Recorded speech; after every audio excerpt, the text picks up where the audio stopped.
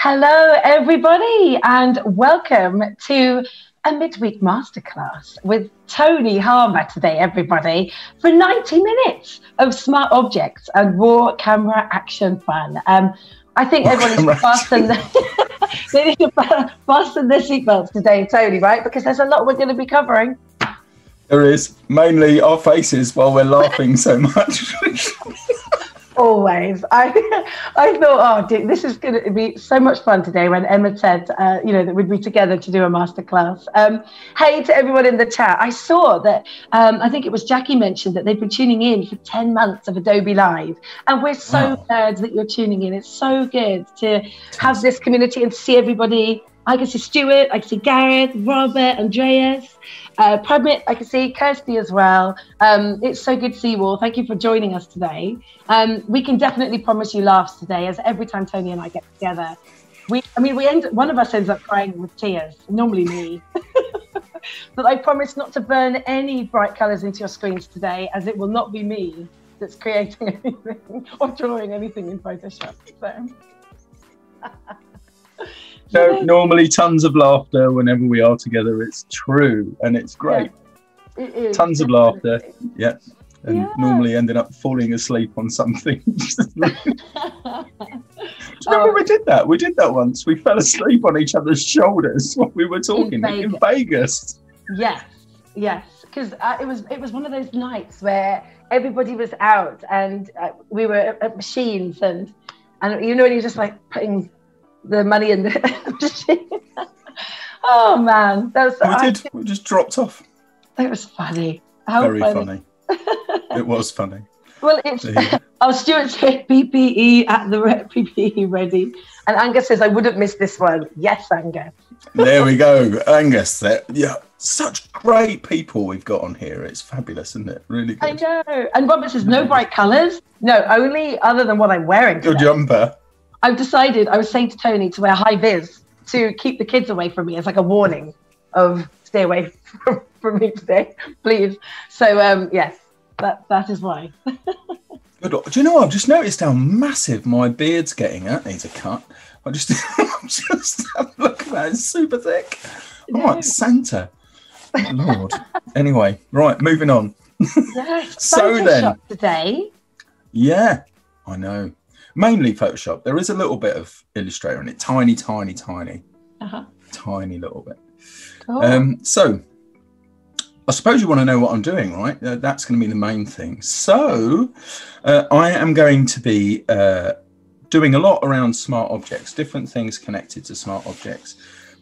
First of all, because I'm always surprised at how many people actually still, and these have existed since I think it's 2001. 2002, so like 19 years, and there are still people who don't know about them, don't know what they do, how to make them, why they should make them, and all of that stuff. So we'll start all of that, and there's various different things that we can cover around smart objects, but we'll do a few other things as well, so it's not like super dry and here's the thing. We'll do some proper like masterclass stuff, some clever stuff. Good. And smart objects was one of the first things that you taught me, actually, back in 2016, as I was creating a training guide for people to learn about Photoshop in like 5 steps or learn activities. And we made a really cool kind of layout. And you taught me about smart objects back then. So it's good to see. And I'm sure I'm not using them in the way I should be still to this day. So it's good to, to see. No, I'm sure you are. Well, the thing is, people do miss little bits to do with them, and that they are very, very useful. So essentially, I suppose I ought to cover what a smart object is, and probably the easiest way for me to start that is here in a file. I've just got a file of a bridge that I'm going to be using later on. And actually, this is content that I've pasted in to this new document just here. Okay, and what I'm going to do is turn that into a smart object, right? So there's a few different ways you can do that. As with Photoshop, there's normally like 16 different ways to do the same thing at different points in the interface. But one of the easiest ways is to right click on a layer in the layers panel and choose this option here, convert to smart object, right? You can also do it from the layers menu. And a smart object is created. Now, the only way you would know that is because there's a small icon down at the bottom there, and it shows sort of a linked document. It's not actually a linked document because the file still lives inside of this document.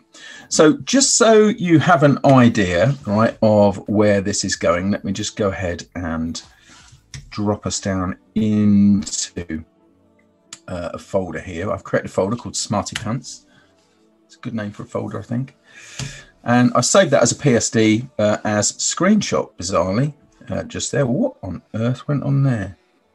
Let me just undo that. Oh. There we go. We'll try that again. So I'll do save as into Smarty Pants, and we'll just call this original. It's there, like so. Okay, good. All done. So we've got that file, original. But if I go ahead now and double click on this thumbnail in the layers panel, you'll notice, hopefully, right, that it looks similar, but you can see there's just layer 1 in here. And this file is actually called layer1.psb. Do you know what PSB stands for, Mads? Oh, Photoshop something. Go on. Bridge? I don't know. I don't know what the B is. It's Photoshop big. Straight up. Yeah, that's what it is. Photoshop big, because it's the large and extraneous file format that Adobe uses for things. So you can process like super massive documents using the PSB format in there, so, and other things, and it can wrap other things up. So here I am inside of that file. Okay, and I can switch backwards. So if I close back out of this, here I am back in the layers of the original. So that's the first thing of a smart object. You can use it to kind of protect content. Now, where that's very, very useful is, imagine if you wanted to work in RGB, right? Because you've got more latitude to work in RGB, right? But you had to deliver a CMYK document, but you wanted to keep going backwards and forwards. Yeah. So what I could do here is go ahead to this image. I'm going to change the mode here to CMYK. I am not going to flatten it. Okay. And I'm also not going to rasterize a smart object, and then I'm going to convert the file. Okay. So if I were to supply this file anywhere or use this file inside of a document, yeah, it would, to all intents and purposes, be a CMYK document. You can see up here in the document bar there, CMYK, 8 bits per channel there. Whereas if I go back to the thumbnail and double click, I've got an RGB document there. Okay, so that's RGB, 8 bits per channel, just there as well, right? So I've got all of the latitude that Photoshop can give me, right, inside of this document, right? But here, CMYK for output. Now that does mean, if I did some wacky stuff inside of this, so I'm going to add a gradient map here just for giggles, right? With actually, I've added a gradient overlay, but that's fine. And if I just choose to overlay that, so some of those colors are going to be too bright to reproduce in CMYK. They're not quite Maddy level colors, yeah, but you know, they're heading that way. They are indeed. Definitely going that way. Now, if I change here to the gamut warning, which shows me that out of gamut colors, right? So colors that can't be achieved in CMYK, they're represented here by these gray bands and these small bits here. That just means they're going to be changed when they get to CMYK. Okay, so if I switch back out of that, okay, so here we go, turn the gamut warning off. There we are. Okay, and save this, because I need to save it because it's a file within a file, still another file, and go back to this one. You can see that it's now modeled down all of those colors. If I go back to the gamut warning, there's no gray there at all because it's modified the colors into the space of this document. Okay, it's good, isn't it? So that's one way you could work between those things. That gradient, however, is horrendous. So, so I've just duplicated it by accident. Super good. Oh, there we go. Trash can. Thank you very much. So that's one way of doing it. Another way of creating a smart object is by using a keyboard shortcut, because if it's the sort of thing you do all the time, yeah, what you could do, okay, is go to your edit menu, go down to your keyboard shortcuts, right, and then create a shortcut for it. So if I went here to the application menus and then went through to the, I think it's in layer actually. So let's just have a look from in here. But anyway, you'd find that shortcut and then assign it in here. You'd need to create yourself a new set, right? But you could do that. The shortcut I use for mine, let me just quickly see where that is. I think it is in layer, you know. Yeah, smart objects, convert to smart object. You can see here, I've assigned Option Command S to mine, Alt Control S to mine. And the reason I've assigned that is because by default, Photoshop gives two shortcuts to save as. Yeah, so it gives Shift Command S or Shift Control S, and it also gives Option Command S or Option Control S to, or Alt Control S rather, to Windows. How many save as shortcuts do you actually need? That's true. So, you know, choose the one that you're going to use and assign the other one to creating a smart object. So that's another way to Tony, actually do it. Yeah. Jan asks a question in the chat. Does this also work for lab color or LAB color? LAB is the intermediary space for many color operations inside of Photoshop. But what I'll do is, just for your entertainment, I'm going to get rid of that gradient layer because I didn't do it permanently. I will go ahead and change the mode to LAB.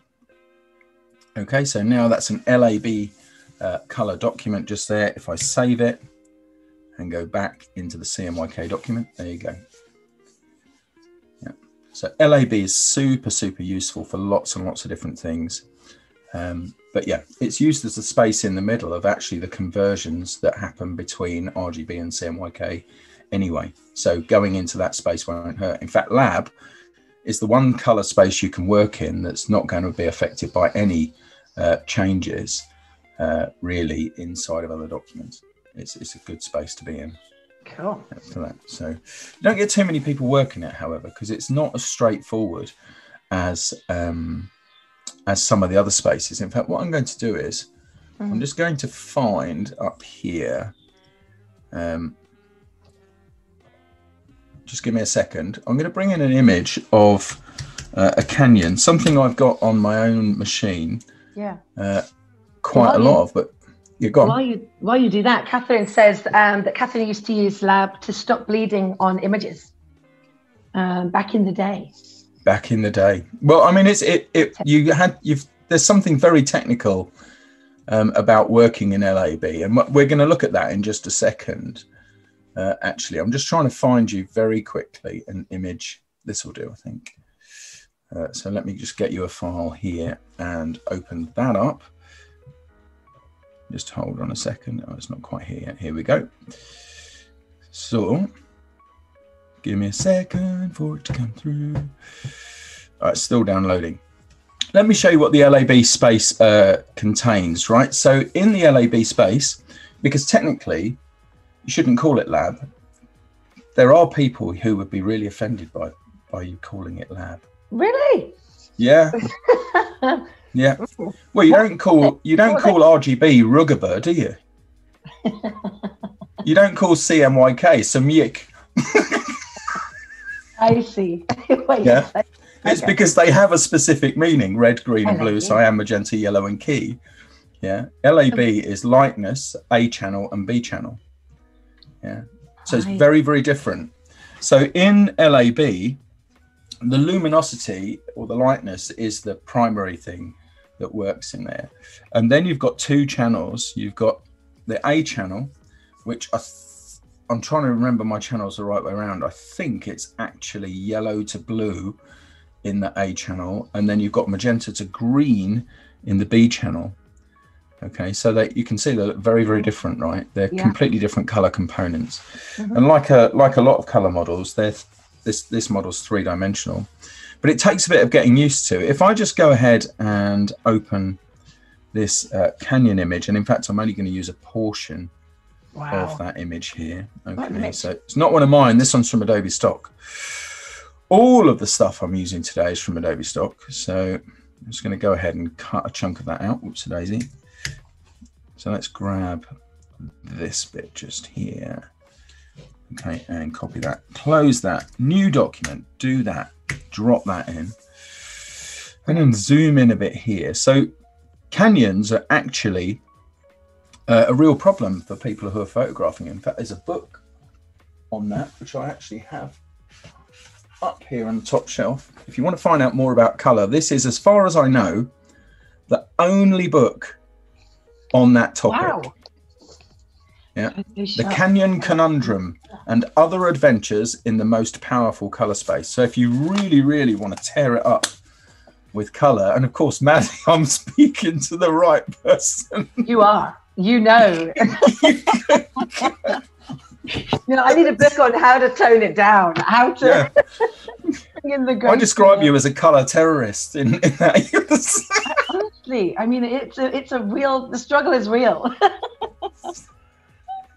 Anyway, it is a real problem to extract some of those colors and to balance them out. So if I make sure I've got an RGB image, so I'm just going to convert this one back. Also, normally conversion between spaces, conversion between RGB and CMYK, there's some destruction that occurs in that particular process, right? Whereas LAB is neutral, so you can drop it into, you know, it doesn't damage anything when it's converted either in or out from that. So that's why it's such a good space, and that's why it's used as an intermediary space. So I've just converted this one to RGB. Okay, and what I'm going to do is I'm going to drop a curves adjustment on here, okay, and then just give you a bit more room to see it. So with the curves adjustment here, this is working across 3 channels, and we can see all 3 channels here, red, green, and blue. So if we had a color bias, we could go ahead, for example, and change the values in that particular channel. Right, you see that? So I'm increasing the amount of green, decreasing the amount of green. I'm not trying to perform an actual adjustment here, just to illustrate it. Right, so that's what we've got with those things. Let me just delete that layer just there and go back into this one. And I'm going to convert this to LAB, like so, because I'm a good person saying LAB. I'm a good person. So not. Right, so don't flatten. Thank you very much. Now if I go to adjustments and add a curves adjustment, here's the thing for the overall lightness in here. I know we're a little bit away from the smart objects thing, but that doesn't really matter. It's all in context, right? And Tim has helped you out in the chat. He said that A is for red and green and B is for yellow and blue. Is it? I can never remember. I normally think of it as being the other way round. Actually, that's exactly right. And the way I normally remember it, but didn't this morning, is that when you're in Lightroom or in Camera Raw, which we will be later on, the first one is normally temperature, which goes from cold, blue, to hot, yellow. And the second one is tint, which goes from magenta, green to magenta. And it's the other way around in the lab space. Same things, but the opposite way around. So there is a relationship between them. So here in this is the lightness channel. So anything I do here is only affecting the luminance of the image. It doesn't really have anything to do with the colors at all. But if I go to the channels, this is where it gets interesting, because if you look at the A channel, rather than there being that histogram that goes across all of those 256 levels in the way that you're familiar with, here they're very different. And you can see that all of the color information here is in the middle. Because it's a thing around balance in that particular area. But if I brought this in by a certain amount, in fact, I'm going to use the grid lines just here. I need to bring in the same thing on the other edge. So something like that. I'm going to do this to extremes here in the A channel and then in the B channel. Okay, if I can switch to the B channel. Oh, I was in the B channel. There we go. No, I wasn't. Okay, so if I bring in the B channel, you can actually start to see colors appear. That is Maddy level, that sort of level of saturation just there. But you get the idea, right? Is that it's a very different space, and you can sometimes I've got a picture somewhere from the Anza Borrego Badlands, a place with a very few plants, but occasionally you do get them, and it just looks like a piece of red rock. But when you tune it by about 10% either end, you suddenly see these streaks of copper, but they're green, in the rock, appearing, different sort of layers of deposit. Just fantastic, and it brings out a whole other thing. And in fact, in that book, sample files from that book, there's an image not entirely dissimilar. So there we go. And so anyway, that's gone. Gareth has mentioned in the chat, which is absolutely hilarious. Gareth's always great with the puns, and this could be a future stream with me in it. Crimes against humanity. It is good, isn't it? Very good. Yes, we're loving this. He is good. I actually, do you know what? Just another tangent. This is why I'm Tony the Tangent, right? Another tangent. If you take a look, I don't know how often you go to color.adobe.com. Yeah. Just hold on a second. Let me bring you a window in, because I'll just show you something, because there's been some developments there with color checking, because CVD, which is the term color vision deficiency, which is what most people call color blindness here. Right, there's some things now where you can actually check against color in the accessibility tools here. Right, if you've got a particular color theme, it tells me that A, B, C, and D are in conflict. That's because they're too similar in there. And so I can move these around, and then you'll see these related connectors, okay, between other colors. You can move things around so there's more contrast. Can you see that? I have never seen this before. This is new. This is new, actually. Wow. So it's new, and then you can just go ahead and you can click on the individual thing, so it tells you which one you're working with. Just there, it kind of highlights it just a little bit, so you can make changes so that you're not going to make colorblind people see those colors, right? But you are going to enable them to see the contrast in it, and you can actually check it. There you can, so here's colorblind safe for this, but you can actually get it so it shows you things for protanopia and deuteranopia, which are the most common forms of red-green color blindness.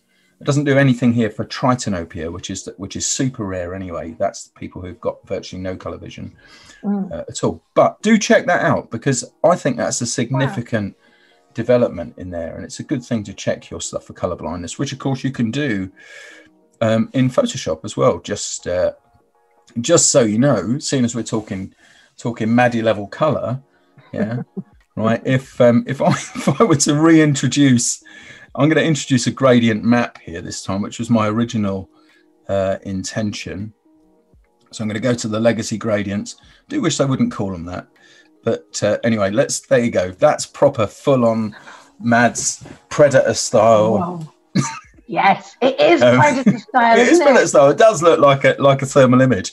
Yes. But the pardon me.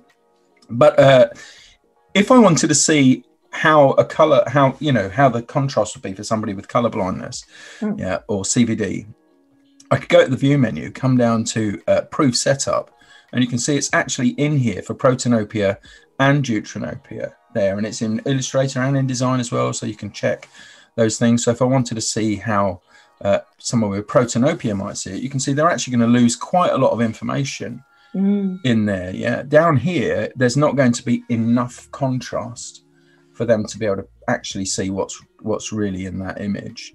And I can switch that to deuteranopia. Yeah, they look a little bit similar because they are related in the fact that they're both in the red-green area of perception. But there you are. So you've got that to use as well. So I know we went down a rabbit hole there, didn't we, for a minute? But there's sometimes though it's these little things that they spark up, and you think, oh, I'm glad I've covered that. I'm glad I've seen that, because it's things that we weren't planning on covering, but these are the things that actually we need to see. We need to.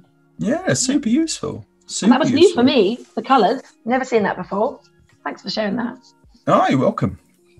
So back to the smart objects thing. I'm going to use this one a bit later on, so I'll keep it in here and just drop some other files into it. In fact, you know what? I'm going to create a new file. Anyway, let's go for Never got it the way I want it. I want to be able to shuffle those things around and put my things in there, or have it learn priorities. But anyway, right. So another way that smart objects are created, funny enough, is when you bring them in from Creative Cloud libraries.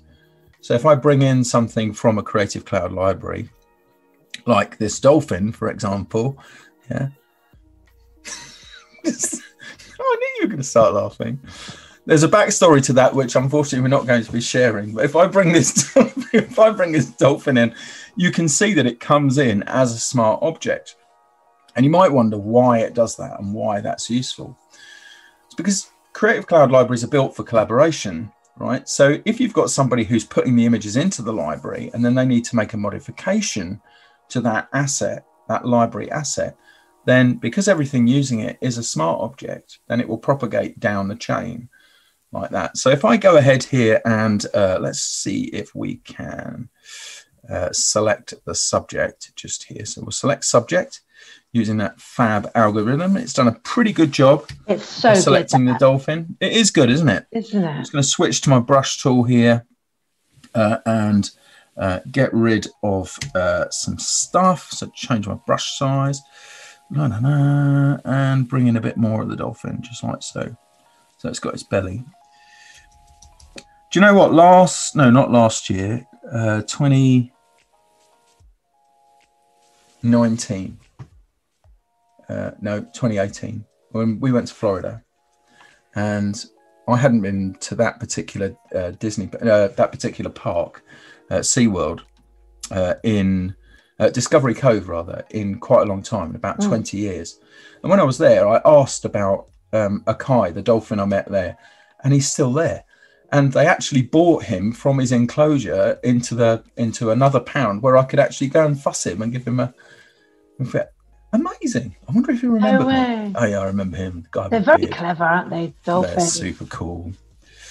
At one time, would have been on land, of course, wandering around. Apparently, they were very much like wolves, so I believe somebody told me a little while ago. So what I'm going to do then is jump that up onto another layer like so, and then I'll get rid of that. I'll get rid of the background. Yeah, and now I'm going to just crop this down. Here, and so is everybody enjoying this today? I need to ask you, Maz. Just let me know. Yeah. Well, you've got some people in the chat talking about dolphins, about the dolphin story, and yeah, just commenting on the wolves and dolphins without fur. I mean, people are interested. Yeah. So I'm just going to call this one dolphin. Just here, okay, in my Smarty Pants folder. It's a PSD file. And I'm then going to bring that file. Let me turn this layer off. Okay, so I'm going to go to the file menu here. I'm going to choose place linked. Then I'm going to go for my dolphin PSD. Okay, and there it is. Here's my dolphin, like so. Okay, just there. Right. Now, if I go back to the dolphin file, let's add a layer style to this. Let's add a couple of strokes to it. Let's add a black stroke or blackish stroke, right, to the outside, and I'll make that 7 pixels wide so you can see it. 8 pixels wide is better. There we go. Okay, so I'll do that. I'm then, whoops, didn't mean to commit that. I'm then going to add another stroke here as well, which is going to be red, because it's the most convenient one, and I'll add that one so that's just on the outside. So you can see I've got 2 strokes on there. Okay, that's another teaching point, is that people don't realize that they can go ahead and add multiples of strokes, inner shadows, color overlays, gradient overlays, and drop shadows in the layer style dialog. Wherever you see that plus, it means you can have more than one, and it's very, very useful. I use that for color overlay. That's the bit I use in there a lot. Yeah, this one's nowhere near radioactive enough. So let's put some green on it. In fact, let's do that just now. Let's make this one. Let's go for a color overlay, Maddy style. Of course I do. Of course I do color overlays. So we can do it here. Yeah, we'll do that. We'll do color overlay. Now, it's just a shame that I haven't got a preset that says radioactive, but we can get to that. There we go. That's pretty radioactive, I think. Something around that sort of region. Wow. There we are. So radioactive dolphin, saving that, going back to this document, and of course it updates in there, right? So it makes sound sense. Wow. To have that. Ah, such fun. Radioactive dolphin. Sandrine in the chat is like outer glow. And, yeah. Oh, no. We should do that. Let's make it so it is. We'll go normal. Oliver said in the chat that I should publish a colour swatch. Yeah, you see, it's a mystery to me why they actually go to Pantone for the colour of the year, because they're wasting their time. To be honest, they could just, go ahead, go straight to you, Mads. I know. And, I mean, seriously, I could pick colours. I mean, that'd be bright, but I could do this as a service. Bring that down somewhat. There we go. So wow. There we are. So we've got that. Okay, and of course in our CMYK space, because that's what this document is, then it's not going to look anywhere near as violent as it is just there. But there you are. So yeah, but the thing is that of course, if that was somebody else who was contributing to that Creative Cloud library who was making the change, rather than me just making it on my own here, then it would just propagate throughout the whole system. And there are a load of advantages to doing that. Let me show you another thing. I'm going to get rid of this layer here. In fact, I'm going to create just another new document just for the minute.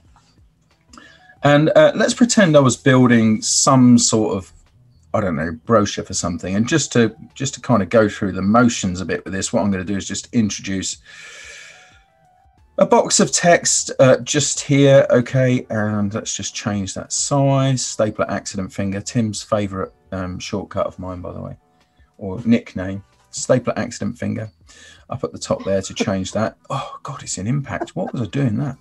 But anyway, never to mind.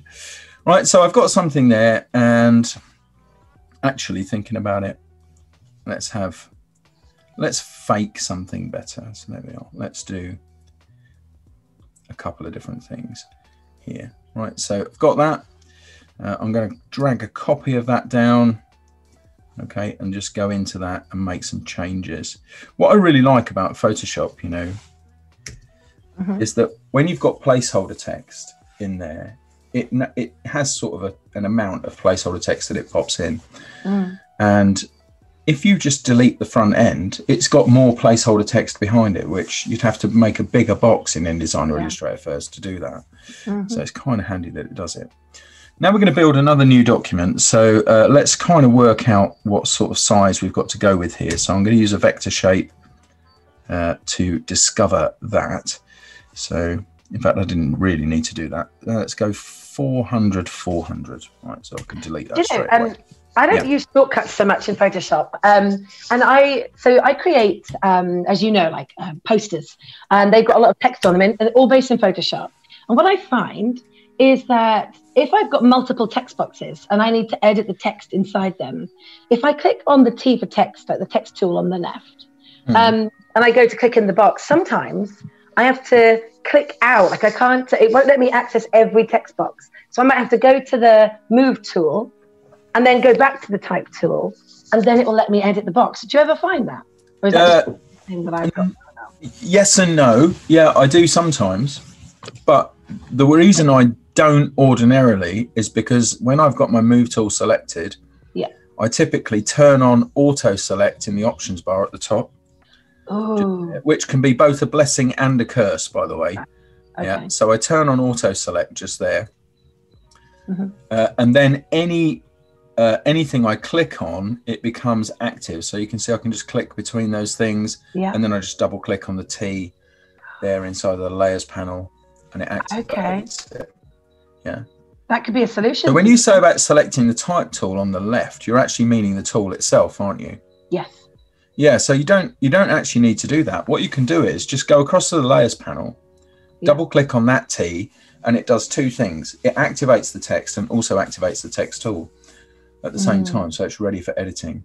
And that's a better way to do it. That's good, because I have so many layers of text. And so, all right. See, this is good. This is Adobe Live. And for anybody that's joined, by the way, we're about 35 minutes into the stream now, and we're talking about smart objects. And we do go off in a few different tangents with questions and things that come in. But we're ultimately talking about smart objects today. And we are. Yeah, any questions, get them in the chat. Yes. Right. So I've got a couple of 2 or 3 images here that I'm going to be using. Who knows what this is? Is that a flugelhorn? It's a flugelhorn. It's a flugelhorn. Oh dear. So I'm bringing in some flugelhorns just here. I'm hoping they're all flugelhorns. I don't know. I keep joking about I'm going to buy one, but I won't. That would be a good talent. You know, if someone says, "What's your," I guess like a party trick or something. Now you could be like flugelhorn. Do you know where the flugelhorn thing comes from? Where it started? It wasn't it the movie with the Eurovision in Iceland? No. It actually came from Kyle Wilkinson. We had Kyle Wilkinson on the show. This is way back last summer sometime. We had him on, and he was talking about things where he slipped up, and he was being interviewed on the radio, and he jokingly mentioned about, they said something like, I can't remember exactly the story, but it was something like, so what do you do at the weekend? Oh, I'm just practicing my flugelhorn. Yeah. And the person who was interviewing him on the radio only turned out to be like a super enthusiastic flugelhorn player. No. Yeah. And it put Kyle, I think that's about right on the story. I mean, you can always check back, but that's the thing where and then it became word of the day afterwards, I think. It did. Used it as word of the day after that. Yeah. But that's where the story originates from. But anyway, right. So what I'm going to do here, I'm just going to drop my gradients down and just change the relationship here. So you can see I've got these particular smart objects in here. So there's something that could change very, very easily in that library. I don't actually, well, actually, I do need that background. I was going to say I don't need it. I am going to keep it. I'm going to use layer comps here. Okay, and what I'm going to do is turn off the visibility for these layers and create a new layer comp. So a layer comp allows you to do a few things, right? So visibility, position, appearance there that you can change and set it up as a particular view of layers. So think of it as a preset for a view of layers. So I'm just going to call this one F1, right, for flugelhorn 1, right, because we're not here to see me type different things. I'm then going to turn that one off, turn this one on, create a new layer comp, okay, called F2. You might notice the emerging pattern just there, and then another layer comp for F3. Okay, like so. So you can see those 3 things. Yeah, and this is where you can use to switch between those layers. But if I now save this document into my Smarty Pants folders, flugelhorns, great word, isn't it? Flugelhorn. It's just so good. So good. Yep. If I come back into this document and place another linked object. Yeah. So I'll go ahead for my flugelhorns just there. Okay. And bring that in. So I should have gone bigger. But anyway, not to worry. There we are. So got that one just there. Going to place that. Going to also drag a copy down here. Should have stayed with the size I had originally. The great thing is with these, because in smart objects, Photoshop can actually access information about the layer comps. So what I could do with this one here, this is the bottom one here, I could decide to change this to F2, yeah, or change it to F3, and so on. Now, it's conceivable that I could have like let's just say I had a whole different range of flugelhorns, maybe 12 different flugelhorns. I could create the documents with those into a library, bring them in as layers in a smart object, and switch between them like so, which means I don't have to keep going and interrogating the file system, to get, or fetching stuff from the file system, to actually get access to those. So that's another thing where smart objects are really, really useful. I'm going to use this because I'm always creating enablement around different apps. And so this way I can just bring in the Illustrator logo or the Photoshop logo. Put all of the mnemonics, the logos for the products, because I mean that we understand that speak, but not everybody else does. So that's what we call the badges for icons. Put all of the mnemonics into one file. Yeah. Okay, and save layer comps for each one of those things. Then you can just switch between whatever you need. And if you need more than one, you can just drag a copy across and then just switch it to that particular layer comp. And InDesign can use them as well. InDesign understands layer comps, so it works for both. And it's the collaboration across our apps, because at the moment I'm dragging them in, like you go file, place embedded, and then you bring them in from a folder on your laptop. But this way, if they're in my Creative Cloud libraries, I can use them in XD, not just Photoshop and InDesign, right? I can pull them into anything. You can, but you can pull those into anything. It's just that XD can't at the moment can't access the layer comps. Ah, okay. Which is the thing that makes that work. But between InDesign though and Photoshop, amazing. Okay. Yeah, really, really useful thing to have. It would be nice if other things do. I mean, I built an email template before on a couple of occasions where I've used exactly that, and I did it at Summit a few years ago. Another way, actually, you can create smart objects is in Illustrator. Yeah. So I've got this strange word just here, which comes from our beloved Tim, of course, when he does his own gigs, which is super fun. I can copy that out of here, go back to Photoshop and paste that in, and I get the choice there to bring it in as a smart object. So if I go ahead and do that, now I can do whatever I need to do to this. So if I want to add layer styles to it, for example, I can do that. So I think we're kind of obliged to do that. So I'll do a color overlay just here, set the color mode to normal, not green perhaps. I don't know. Is that one of your favorite colors, Tim? Whisper in my ear.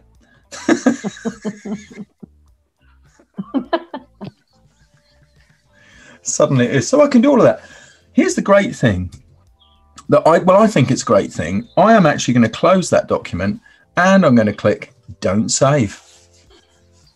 So now that's gone, right? That file has gone. Yeah. However, because it's become, it's a smart object in here, but it's been created by this file, it actually still lives on. Because if I double click on it in this layer, you'll see it now opens up as a separate document in Illustrator called Vector Smart Object. And I use that like a lot. When I'm making thumbnails for my own YouTube channel, I've got an Illustrator file, which is actually a linked object, but it's that same kind of thing.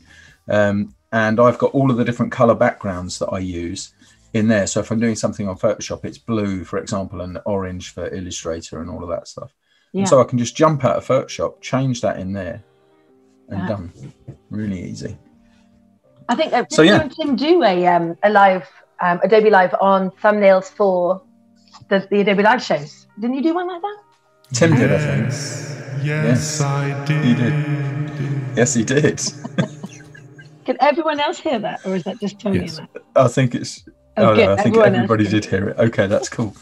But it's kept that information in there, which is super, super handy that it can do that.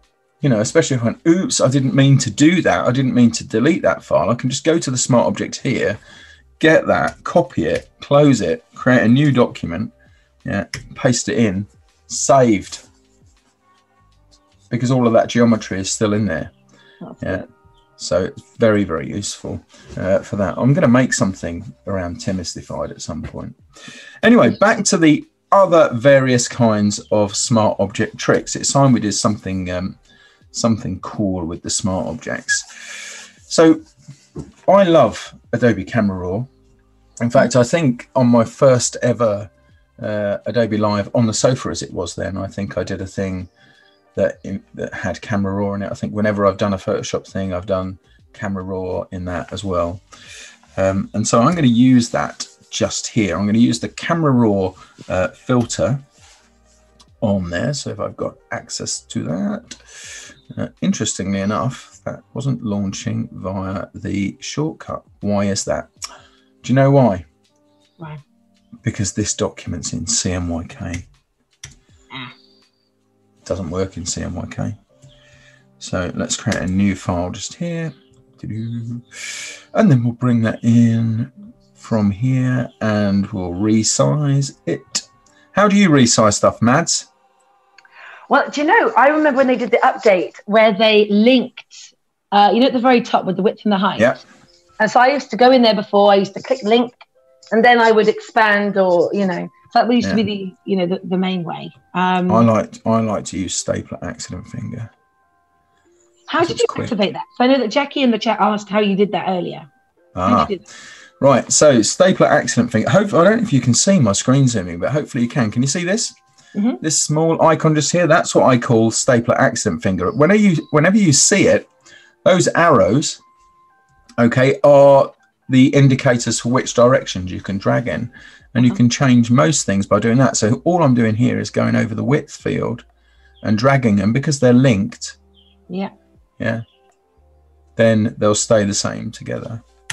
See, that's good. See, I was doing it right then. This is so good. I'm getting reassurance now. I'm like, yes, Maddy, you're doing it right. You're not clicking on the wrong thing or dragging it. I can't stand it when people resize shapes by just pulling the width or just, and everything distorts, and you can see it so clearly as well. And yeah. Like, why?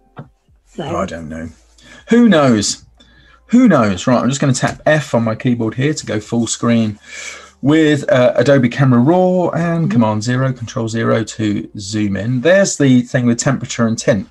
So these are the opposite way around for LAB, but they're essentially the same thing. Yeah. So, and thanks, Tim, for pulling me up on that one. That's really good. So I might want to do some things here, such as make this. This is something with Sarah Coleman would be a good one to do this. Right, to make something dark. She does like a bit of dark.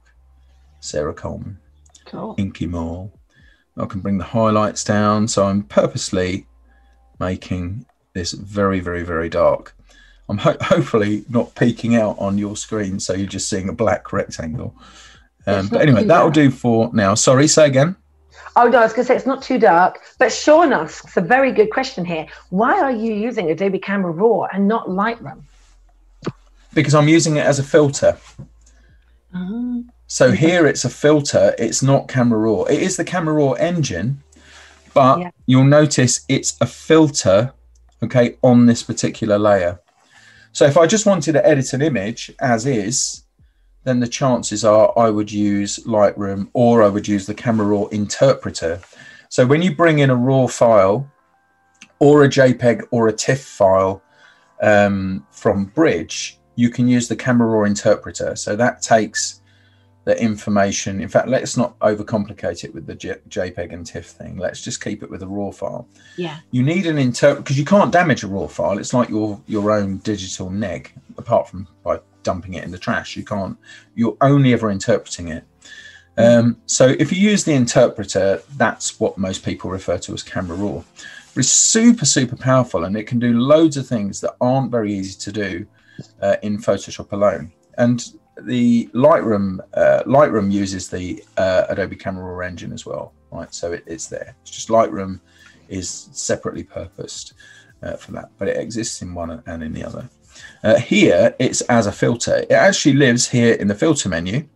Okay, just here, there you go, Camera Raw filter, and you can apply it to a layer or a portion of a layer. Yeah, and shortly I'll be showing you where that can be really, really handy as well. Okay, so here, if I wanted to do something like take this daytime image, in fact, do you know, I'm going to work on that just a little bit more just here. I'm just going to go back into, I've just double clicked, let me cancel out of that. Just a second. I've just double clicked on the words Camera Raw filter just there. Yeah. Okay, to take me back into the Camera Raw filter. And I'm just going to add a local adjustment just here. So I'm going to add a radial adjustment in the back here. like that, just there. And what I'm going to do is go ahead and reset the settings for that, and then take this one right the way down like that, just to darken up that path at the back. Okay, there we go. You would use this if you were doing not just photography like this, right? That these types of images. Would you use this for product images, for example? Like, I mean, you could. Well, yeah, you could do. Would it be for that? Yeah, you could do. I mean, it can be used on anything. That's the thing. It can be used on anything. I mean, I use it a lot in compositing. But yeah, you can use it on it. It gives you. You can perform a whole load of edits in just one place with the smart object. If you've got it wrapped as a smart object and you're using the camera raw filter, there's a lot you can do without damaging the original product photo or the original photo. Yeah. So if you wanted to try some experimental stuff to run past the customer and you didn't want to introduce tons of layers, tons of work, smart objects is definitely the route to go down. Yeah, and then use the camera raw filter on it to extrude it. I'm going to show you a trick actually shortly involving a kitten. Yeah. I saw that in that gallery. Yeah, it's in that gallery. Yeah, it is in that library. Absolutely. Involving a kitten that is very useful. And in fact, I use this. I had a whole load, 120 images to process last week for something I was working on. And some of them needed cutting out. And select subject just wasn't working for some of them because a few of them were wearing helmets that were white and they'd been shot against a white background. Oh, no. Yeah. And so they were tricky. Yeah. But I just thought, I can get around that. So I brought them in as smart objects into a file. Yeah. Ran a trick with camera raw.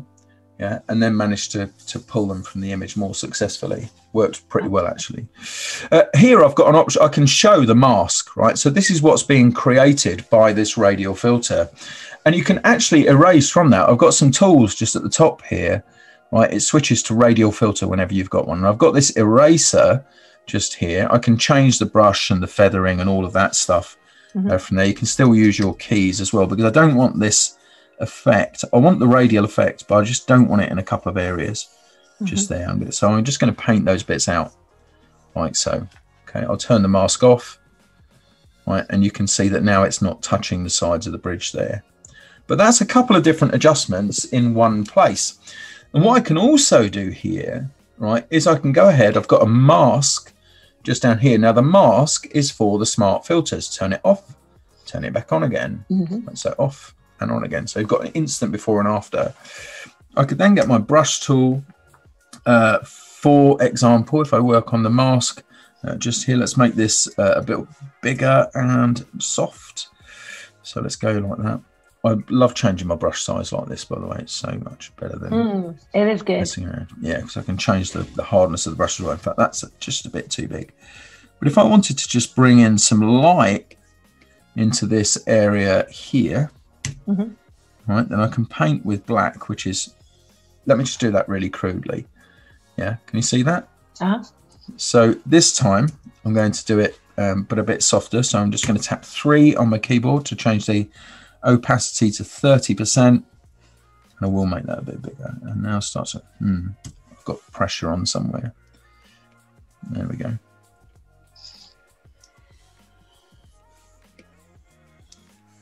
You see that? I could just introduce light to this and make it look as if it was being lit by another light source. I'm not trying to do a perfect job here, just in case you're wondering.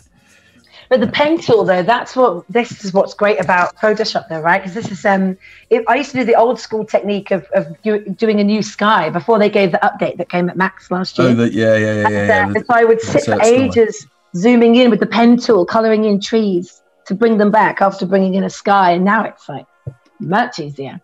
It is much easier. Since they did the update. But yeah, that's one of the things that people want to be able to do, right? Is change a sky. Yeah.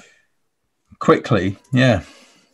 So I'm just making that softer now in a couple of places, just to bring that in. But if I wanted to suggest that this was being lit from somewhere else, and I could bring in my own light source from here, and I could dab a few of those bits in other places where the light might catch. So just imagine it was being lit by a flashlight.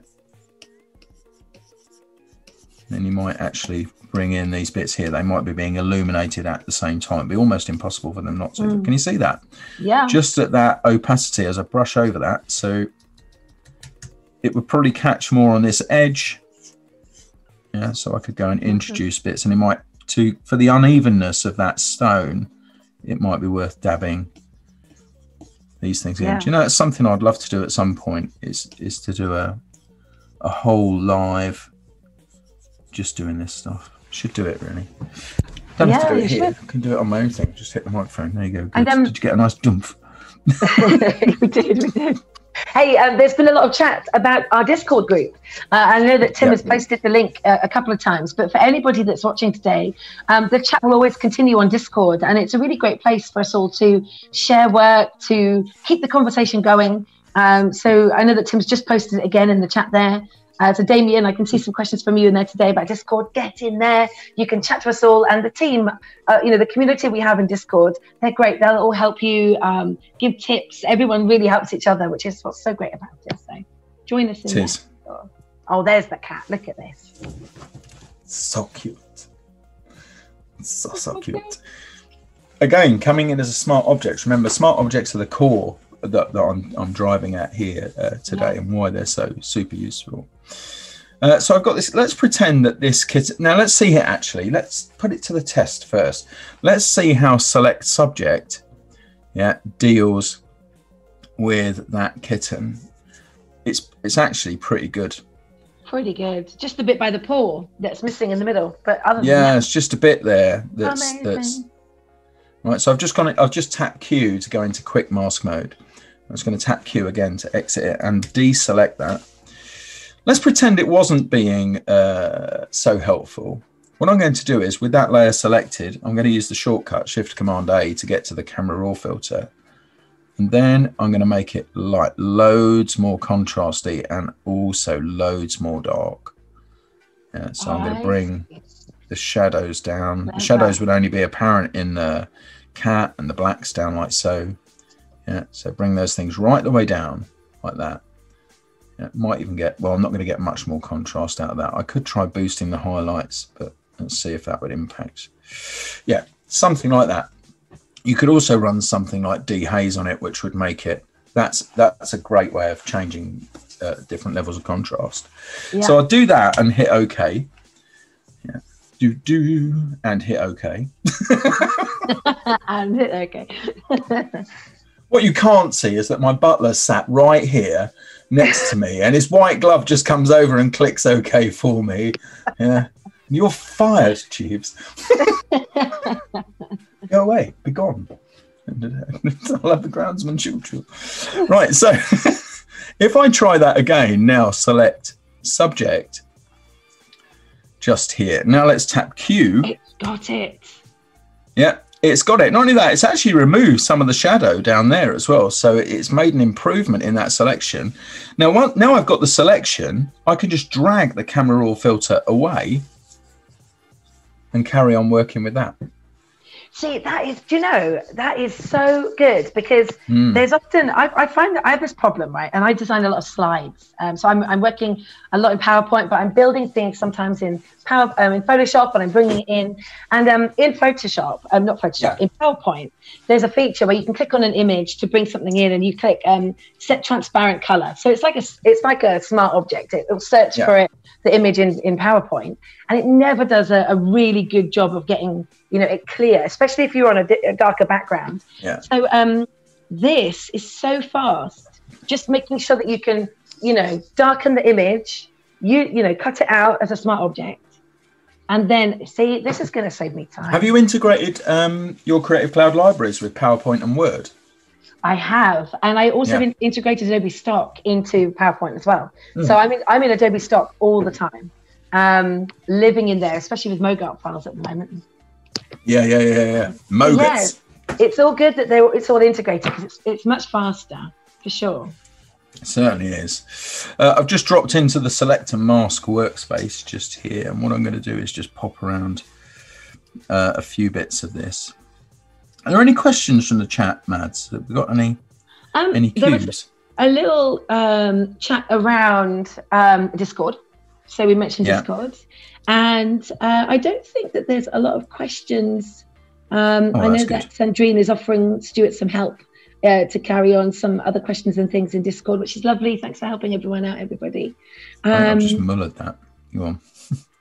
You carry on. I'm having a look in the chat. I'm mullering. No. And I think it's just, Adobe Sensei is really what's come up. And just the things that this can do, Adobe Sensei, and the magic really that it can see, things that it can do. I don't think you ever listened to my podcast when it was running. But we used to have Adobe Sensei in it every now and then. But Adobe Sensei was actually the HAL 2000 or HAL 9000 computer from 2001: A Space Odyssey. Every now and then, it was me and my mate Dave talking, and every now and then you'd have this voice going, "You don't want to do that, Dave." And we're going, "Oh no, it's Sensei again." From there, we keep threatening to do that again, but I don't think it's going to ever happen. That would be fun. It's good, but we got you on Adobe Live now, and so this is where you belong. This is where you need to be. And Oliver's mentioned, I'm curious of what a PowerPoint presentation looks like color-wise that I have produced. Do you know? Yes, there have been some dodgy ones, Oliver. I'm not going to lie, right? But no, mostly good because I'm under strict guidelines of templates, so it's good. Oh yeah, that's just what this image needed, was a giant kitten. It did. With lasers through the eyes, I think someone mentioned. We've done that already. Yeah. We did that with the GIF. Yeah. I remember that. But yeah, you can see that because you can combine masking with smart objects. There's no reason for you not to play with them and use them in your workflow. It's so handy to do. But that trick for using the Camera Raw filter with a smart object to make it easier to actually extract that information, so good. So good. I can't take completely the credit. Well, I can take the credit for doing that in Camera Raw to start off with, but before that, Matt Klaskowski, he used to do a thing with smart objects and darkening them in that way, but he used a slightly different method, I think. But yeah, no, really good. We're not really going to have that kitten in this image. I think that would be very poor indeed. So let's try fixing a couple of other things with a smart object. What else did I put in my library? I know that was pretty much those things in the library. So we can build something out of here. Give me a thing, Mads, that should be in this image. I would say you need like a dark character or something that looks like something, like almost like Red Riding Hood going through the bridge into the forest, or something like that. Actually, I'll search this on Adobe Stock before and been surprised by the results. Hobbit. That'd be more fun. Yeah. Let's go with, Scott put Snape. Yes, a Harry Potter reference. Loving a bit of Harry Potter. There we go. Yes. Tim loves Harry Potter as well. When people are allowed to travel backwards and forwards, like anywhere, Lord knows when, but when they are allowed to travel backwards and forwards, I've promised Tim that I will take him to Harry Potter World. Yes. Along with my daughter Chloe, who has been there, I think, 9 times. She knows that universe backwards. She really does. To do that. So I'm going to extract this now. So again, I might just change so this time I'm lifting the exposure just here. Yeah. And can you see I'm working on the shadows and then the blacks here, because it will make it easier for Sensei to work. So let's give that a go. Select subject. It's not too bad, actually. I'm going to tap Q. This is the way I kind of evaluate it. I kind of evaluate it by using Quick Mask. If the color, by the way, so red, perhaps not the best color, Yeah. I can always go ahead, double click on that and change it to what we now call Maddy green. Oh no. Like that.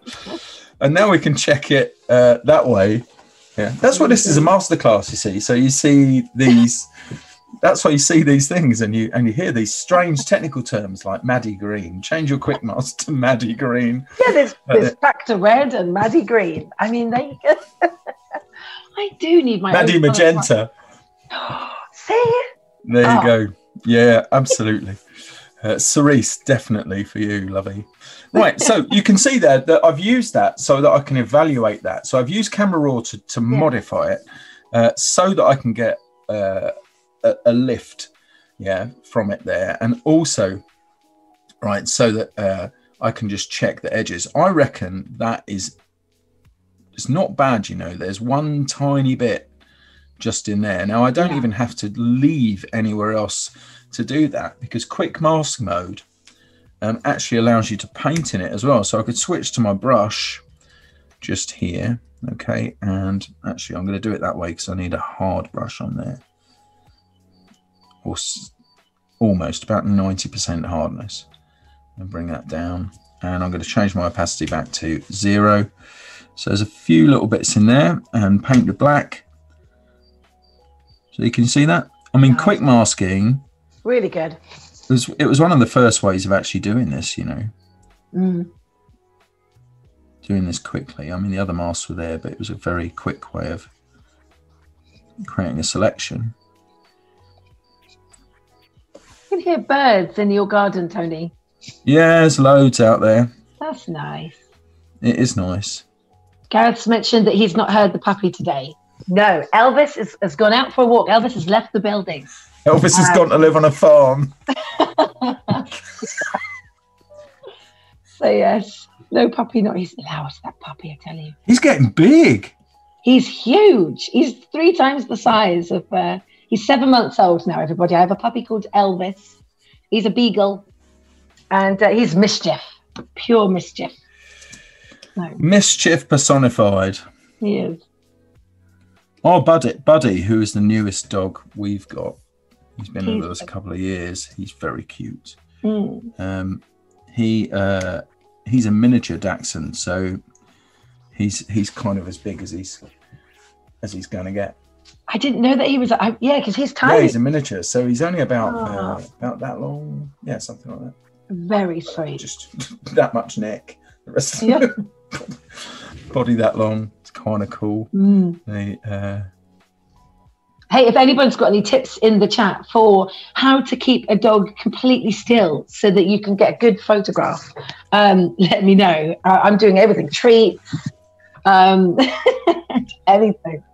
So I'm sure that we must have photographers here that are great at doing this.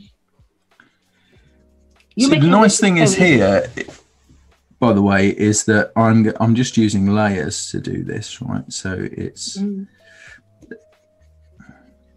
I'm sorry, I'm just using the one layer to do all of this stuff in. And back when we worked together when I was at Adobe, that was kind of my like downtime thing. If I ever, well, you don't get that much downtime at Adobe, do you? Really, to be honest. But on the times where you do get downtime, the rare occasions, that's what I used to set myself a challenge. Can I do this in just one single layer? Can I make a particular thing happen without introducing other layers? Not that there's anything wrong with layers, but I just wanted to see how far using smart objects and these things, how far you could actually go with it. Yeah. And the answer I found is actually quite a long way, you know, quite a long way. So I'm just going to do that. Now I'm going to add a layer mask. Of course, the light direction there, well, I've just made it with my torch. So I can easily change that if I want to. So at the moment, not exactly where I want it to be. Yes, I am. Tim's put in the chat, all the single layers. Tim, man, you are so good. He is. You really are so Tim, good. You are amazing. He is amazing. Fantastic.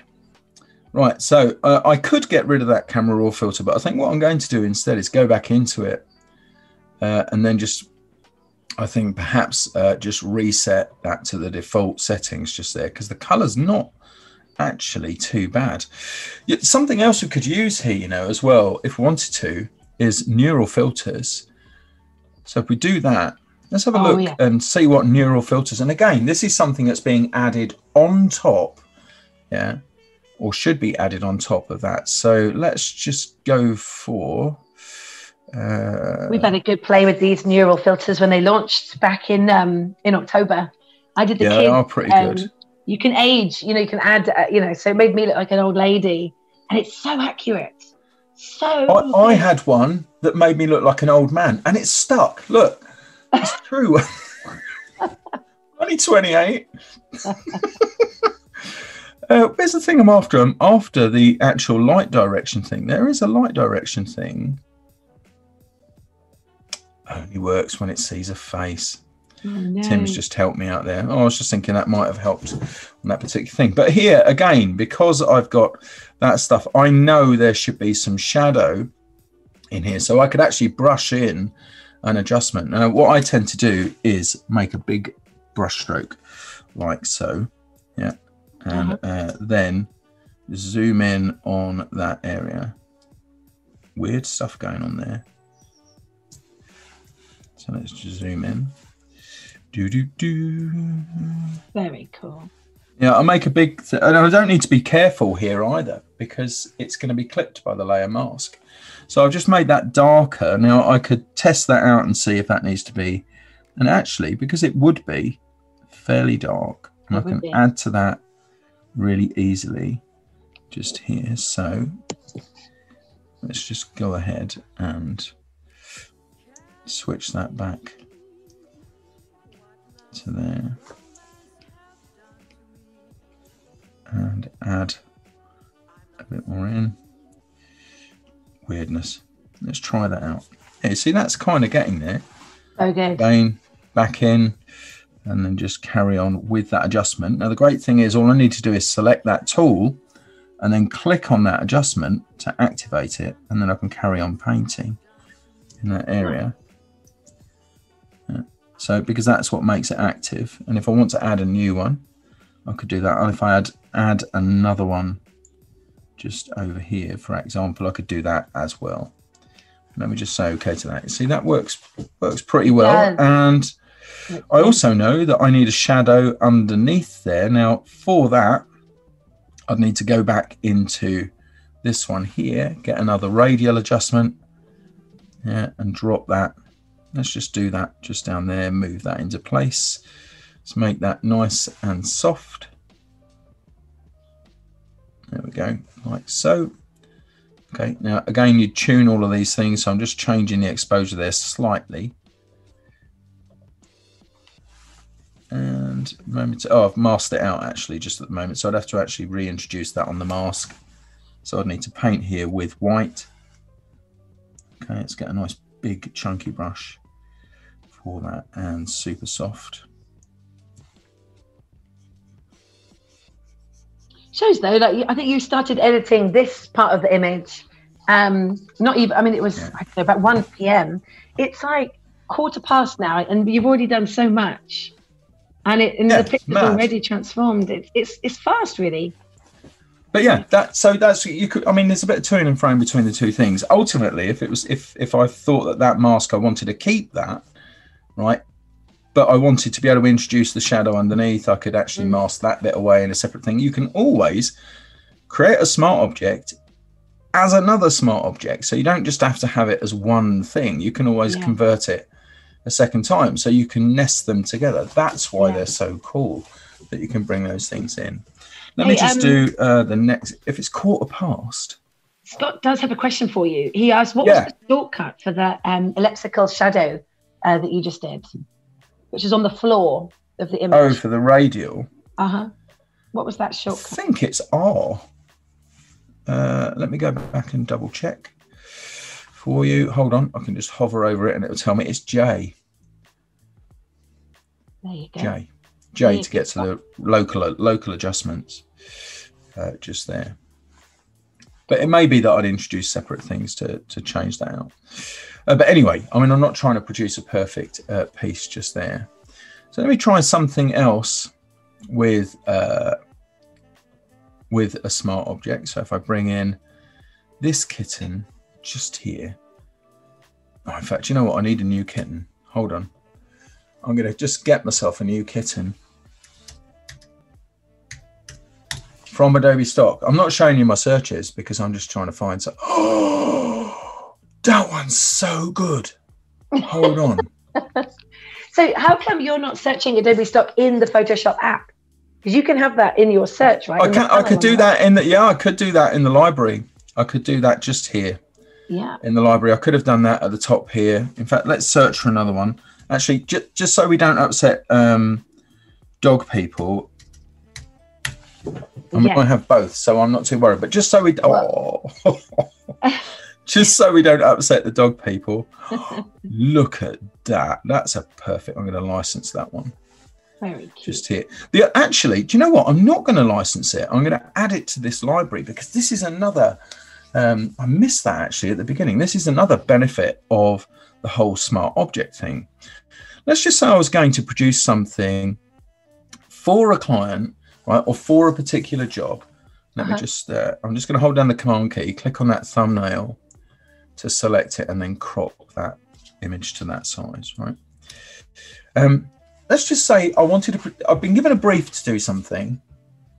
Yeah, and I wasn't, you know, you don't want to bother your client all the time and go, is this image okay? Is this image okay? Is this image, you know, all of that stuff. What you want to do is you want to get something together, show it to them, and if they go like, no, yeah, then you don't want to license it. If you don't want to license it, absolutely, no. and you know, you also don't want to do something that involves you making loads of layers. There's nothing wrong with layers. But making them unnecessarily is silly, right? So what I could do here is I could go ahead and go to my filters. I'm going to come down to blur. I'm going to choose Gaussian blur. Because it's a smart object, I can go as nuts as I want here. Yeah. So let's do 42, which of course is the answer to everything. I like where this is going, but let's just start over.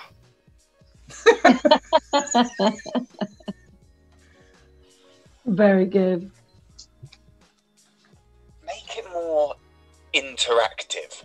This looks like a short list. Anyway, right, hovering art director dual. Right, so I can do that, but of course, if I change my mind, all I need to do is double click here, right, and then just bring that down to whatever I want it to be, just there. Right, so that's another great thing with using smart objects. If you're not sure where you're going to go with a particular filter, yeah, then apply them on top of the smart object in that way. Right, so I've got that. Another thing is I can blend this differently here. Okay, so what I can do is go ahead and choose. Let's choose maybe, yeah, divide. I think would be good for that. Yeah, so you can see that I've changed the look here. Yeah. Right. And what I'm going to do then is I'm going to use some camera raw filter on that. Okay. And I'm going to change the profile here to monochrome. There we go. And just have a quick look at the black and white things. I'm just going to, I love the fact that I can just scroll over these results and they apply that quickly. That's pretty good actually. BNYW06 is good. Yeah, in fact, I'm going to go with this profile 06, just there. Okay, and back. And then, of course, I can still continue tuning this, so I can change the exposure here, make it a tad more contrasty. Let's bring down some of the deepest colors there and the shadows, like that. There you go. And so maybe my client has asked me for something that looks vaguely pencil sketch like. There's another way that I can do this that's much more involved. In fact, it's called the TDN technique, the Design Ninja technique, for doing it, because I made it. There you go. But if I wanted to do something like that and they said, no, yeah, I don't like corgis. Yeah. Now, if I'd use layers to do that, I would have to. I'd have to make a whole load of changes. But here, if I just search again for oh, look at that. You can see, well, that's a premium image. It looks like Elvis when he was new. Yeah, very, very similar. So let's go for another puppy. That looks like our Jessie when she was a puppy. Let's go with, I'm busying myself. It's another corgi. I'm busying myself with the puppy selection just here. Strange, there's a lot of corgis in there. I'm also trying to pick a good candidate image for this. Oh, look at that. Sandrine asks, can we have a Great Dane? We could try searching for one. Let's see if we can see. Great Dane puppy. Great Dane puppy. And was anybody at Adobe Max, I think it was 3 years ago, when we had a puppy pit right in the center of the pavilion, and they brought puppies in for everyone just to cuddle and play with in the middle of the day.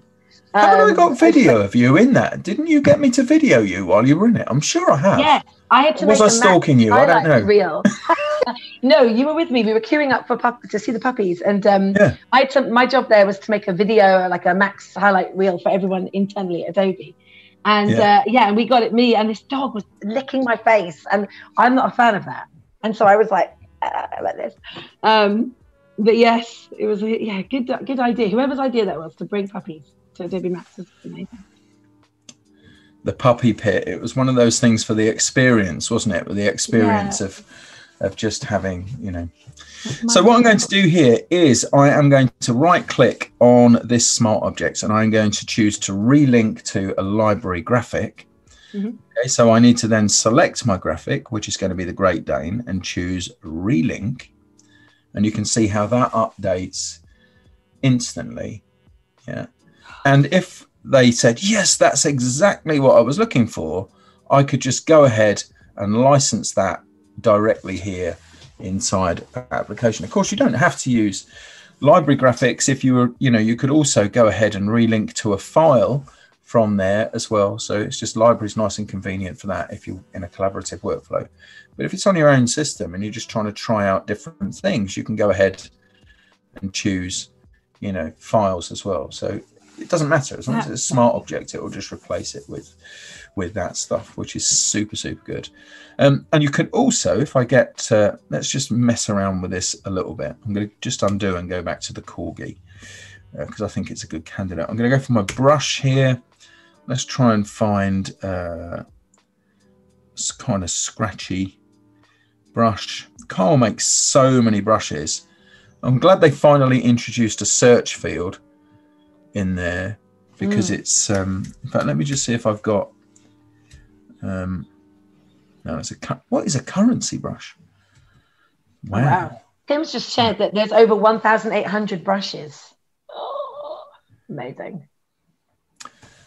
I asked Dan Mumford once, I said, what brushes do you use? How many brushes do you use? I'm always interested in that. And I asked Sam Gilby the same thing. Both of you have been on the show. Sam uses a few from Kyle's brushes. Dan, one. Really? He gets everything he needs done with just the one brush. Which is that brush? Which one does he use? I think it's the default soft round. No way. I'm liking the charcoal brush. It's his birthday on Friday. Happy birthday for Friday. Yes, happy birthdays, Dan. I'm going to choose this crackle brush. Let's see how this works out. Of course, I need to paint on the mask, and I need to paint on the mask with black. Let's give this a go. Just here. Oh, that's too big. But you can get some great effects this way. You can kind of introduce. So if you wanted that sort of atmospheric effect, you could go ahead and just add some selective color. I normally do this with a brush that I don't have loaded on this system. One of the ones from Aaron Blaze, he does a hair brush, hair and fur brush, and he's got one that's got tight curls. And I do that at a low opacity because that's the other thing that works really well on a mask like this. I was doing that at 100%. But if I did that at something like 20% here and selectively introduce, so I am going to make that larger now just so we're not here all day. Okay, but if I do it now at a low opacity, you can start introducing some color like so. But the important thing here is, kids, it's on one layer. Yeah, so all of this is occurring just in one place. Look at that. Yeah, just by dabbing that up. I've got 5 stabs at it to make it up to 100% opacity. So you've got loads. I don't know why I'm just working in the middle of the screen like that. There we go. You see that? Yeah. And that's just restoring the original photo, but it's a really nice effect to have. Does our gang like that? That's what I want to know. Yes. I mean, there's been a few comments. I think at the moment, Jackie's worried that our house has gone strangely quiet. And normally in my house, quiet means mischief. I would be afraid, very afraid. But Kirsty's saying make the most of it. Yes, Kirsty, absolutely. I would as well. Absolutely. Yeah. So yes, you've shown so many different shortcuts and things today, and I'm gonna have to watch back to how you were talking about color overlay, because that's something that I need to change my process for that. So I'm going to take that from today, and I'm also going to take the tip that you gave me about using the layers for the text instead of clicking on the text tool on the left. So I'm actually going to use double my click layers the T. more. Yeah, that's the quick way to do it. So I'm going to do that. That's another thing. And then this last part that you've just shown here, because you're right in that when you're developing assets and images or whatever, for me, for slides, often than not, we'll send slides back to our presenters and they'll say, no, I don't like that slide. Can you find something that's more black and white, or less color, Maddie? Yeah. Strange that. Who knew? Who knew? And so now, so I can apply the same effects through smart objects like you've shown me. So that will save me some time. So thank you. That's all right. I'm not quite done. I can do a few more things. I think we've got a few more minutes, actually, 2 or 3 minutes. With 3 minutes. So, and Angus says he's learnt lots today as well. That's cool. Good. I'm just going to bring in something that is approaching Maddy level color. Oh no. I think it's great just being able to pull this stuff in like so. There's a team working behind me furiously to make all of this stuff good. There you go. That's your sort of thing. Again, I think that the marriage of smart objects and the camera raw filter is so powerful. So powerful. If I wanted to tone this image differently, I could bring in the camera raw filter here. Now there's tons and tons, apart from the basic adjustments, there are things such as color grading, which used to be, I mean, that's sort of midway between the video world and the photography world, color grading. But this used to be called cross process, or the effect I'm going to do is a cross process, from which you could select to adjust the shadows, midtones, and highlights.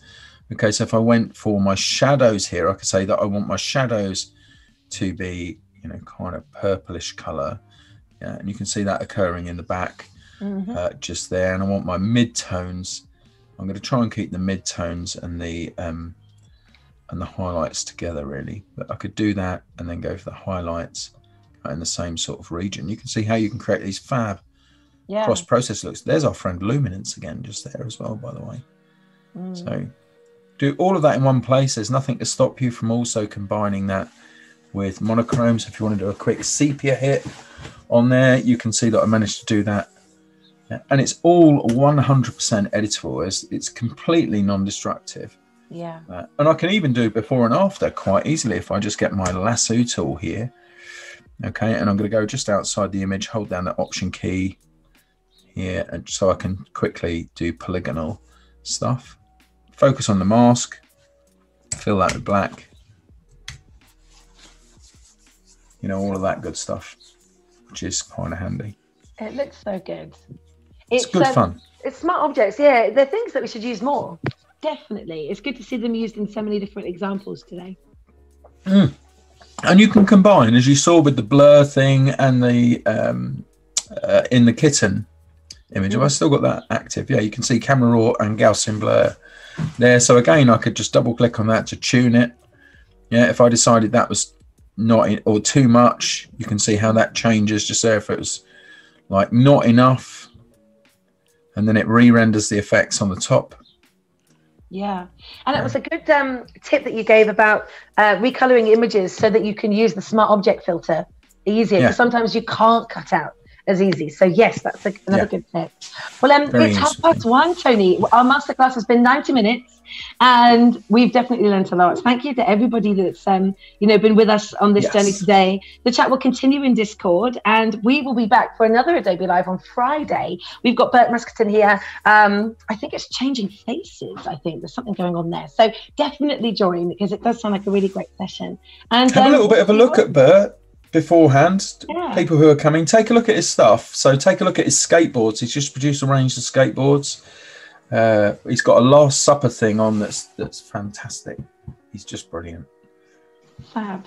Well, join us again, and we'll see you all soon. Thank you, everybody. Goodbye. Bye.